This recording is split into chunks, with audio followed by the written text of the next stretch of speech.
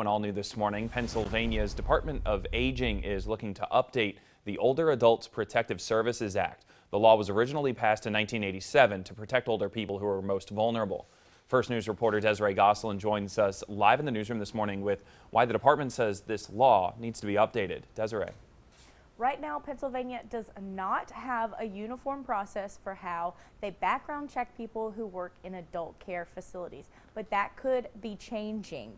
A spokesperson with the department tells me when the law was originally written, it had a portion that regulated criminal background checks for employees, but that part of the law can no longer be enforced.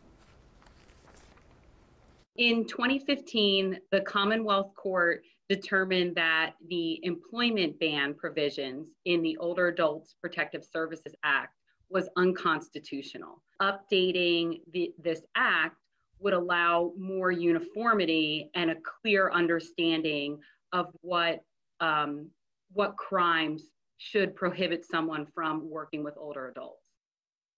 These criminal background checks help facilities weed out people who might commit elder abuse, which is on the rise. Coming up in the next half hour, I'll have more on that. In the newsroom, Desiree Gosselin, WKBN 27 First News.